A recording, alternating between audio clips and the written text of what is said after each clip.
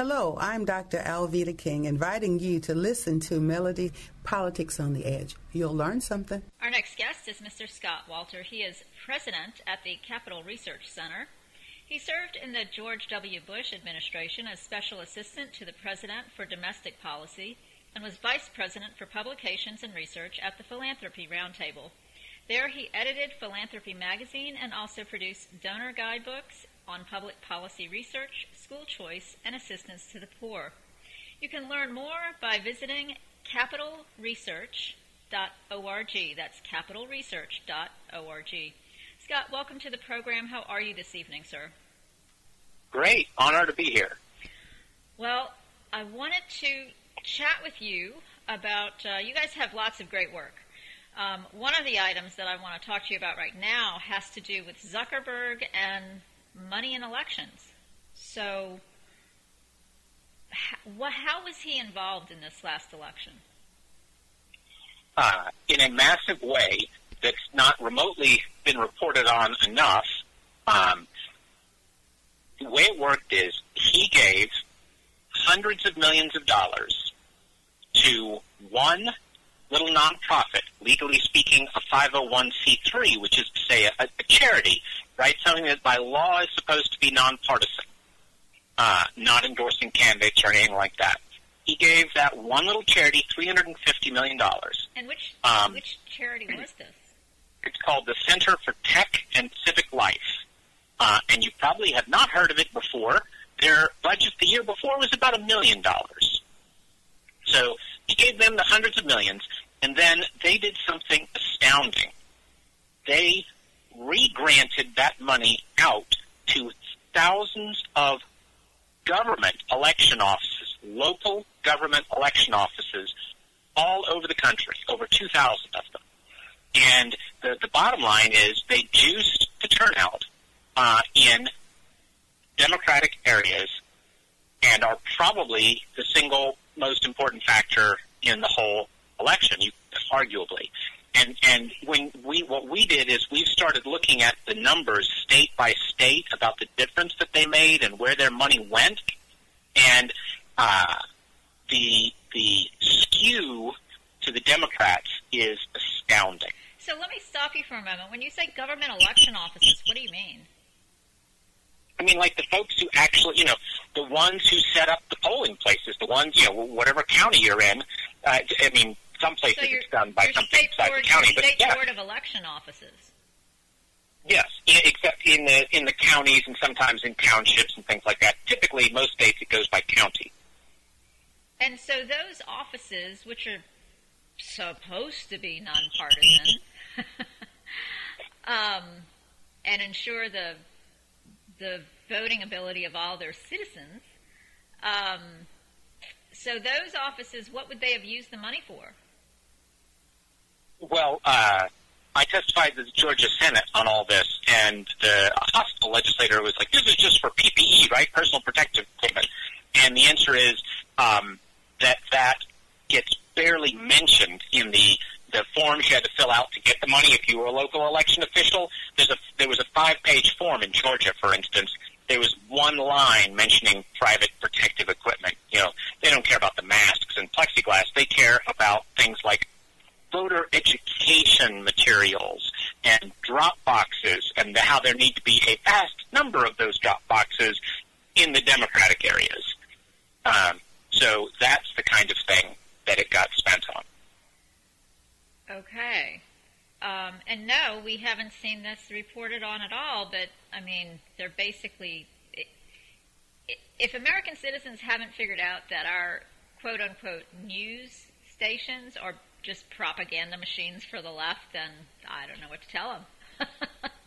I mean, it's sad. Exactly. It's a sad state of affairs. It's a sad place that we are in at this point in this nation.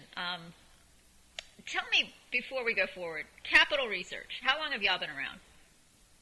We've been around about roughly 35 years, studying that's our mission, to investigate the left deeply and expose it widely. Okay, and so you Do you have folks like yourself who regularly go on air to talk about these issues, or how do you get the information out to the general public, I guess is what I'm asking? Sure. Well, we always love all kinds of media hits. I mean, I've written about this sort of thing for the Wall Street Journal and other papers. Tucker Carlson, after I testified to the Georgia Senate, Tucker Carlson was kind enough to have me on his show. He was horrified that one single tech billionaire was able to, overhaul the way elections worked around the country. If it had been a right-wing billionaire, there wouldn't be enough electrons in the universe to power NewYorkTimes.com's outrage. Because honestly, that's the way I think about this. Think about if it was like Sheldon Adelson, the big Republican donor who just died. If he'd written a $350 million check to a supposedly nonpartisan nonprofit staffed by Karl Rove veterans, and they went out and juiced the vote, the outrage, there would be riots in the street from that, sadly. Now, I will say, to be fair, the AP called me about this before the election, and they ran a story on it. Now, it wasn't as honest and unbiased as I would have liked, but they did run the story, and I can tell you the reporter, he totally understood when I said, look, Zuckerberg is just juicing Democratic turnout in the demographics and locations that they needed. He didn't have the least doubt of that. What he was genuinely baffled by was why right-wing donors weren't doing it. Right. He could simply not understand that. So, which parts of the equation in what they did was illegal? Well, here's the way that the IRS puts it. On the one hand, you can be a 501c3, that is, say, the charities you think about, like the YMCA, your church, the women's shelter, the Boy Scouts, the ones you get the tax deductions for. Those are the ones required to be nonpartisan. And the IRS says it is permitted in principle for them to do voter registration and even help people get to the polls. But, and I'm quoting, that they are not allowed to have the effect of helping one party or candidate. The effect of that. And if you go on our website, capitalresearch.org, you will see devastating statistics showing the extreme blue word tilt to all the giving they did in Pennsylvania and in Georgia, and we'll have some more states up, in the next week or two, several more big states like that were battlegrounds. Sure. Like right here in Virginia, one of the things that we saw in the 7th District, which was a hotly contested congressional seat, in the conservative precincts where the vote would have been heavier, more Republican, they had an issue and they weren't able to get the polling place open on time like they were supposed to, and they had to open late. A lot of people had to get out of line because they had to go to work. And in the Democrat-leaning parts of the district, they kept the polling places open late because they had an issue with the machines. And so they gave those folks extra time to vote. The effect, obviously, being that the conservative vote was suppressed. Yep. Well, part of this is our side is not, this is partly our fault. We have not appreciated that process is unbelievably important in elections.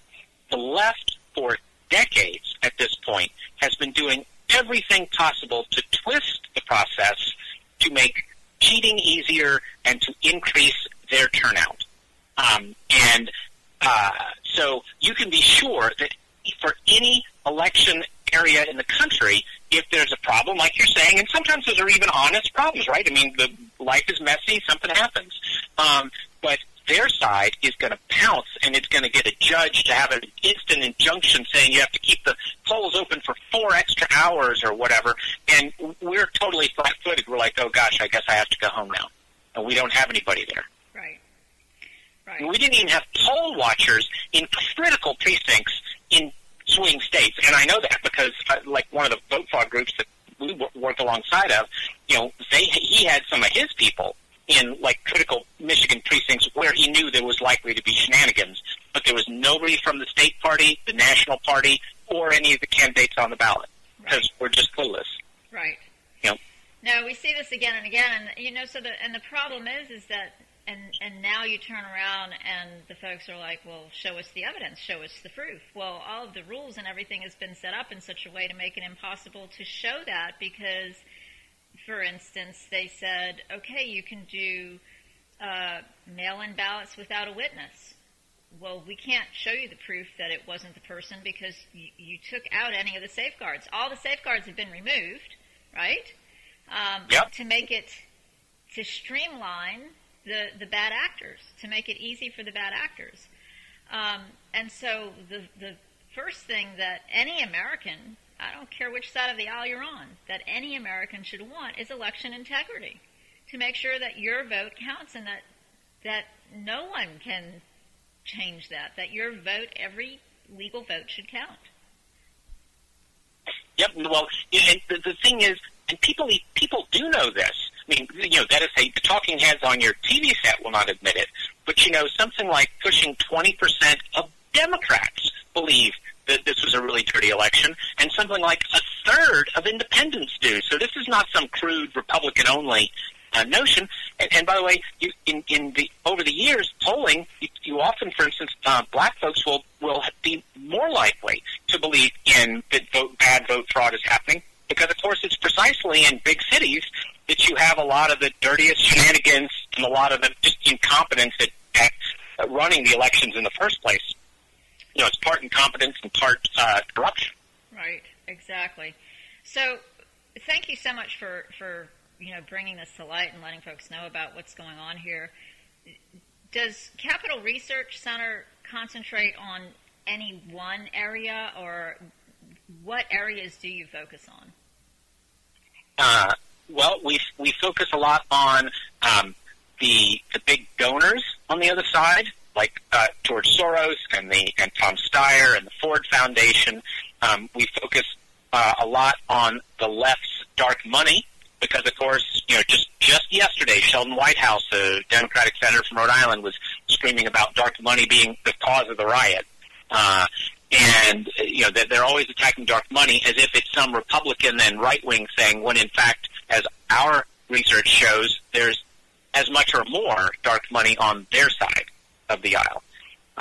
And then this year, we're going to really be digging deep into all the ways that those supposedly nonpartisan nonprofits are intervening in elections. Right. Now, so for our listening audience who want to learn more about what you're doing, of course, it's capitalresearch.org. And again, obviously you would use your website to get your information out. Do you have any publications as well? Yes, we have a magazine that you can sign up for at the website, and we have a weekly email as well. That it's not a begging email for money; it's our greatest hits of the week research email. So I encourage people to do that. We also have accounts at Parler and Twitter and Facebook. At least the last I checked. I don't know about Parler. I think right now they're well, they're down. Yes, but we're also on that. There's a second website I highly recommend. That's our pride and joy, influencewatch.org. Influencewatch.org. It is an online encyclopedia of the left. The thousands of entries, the donors, the groups, the staffers, the movements like Black Lives Matter or Occupy Wall Street. Reams and reams of information there, done like wiki style.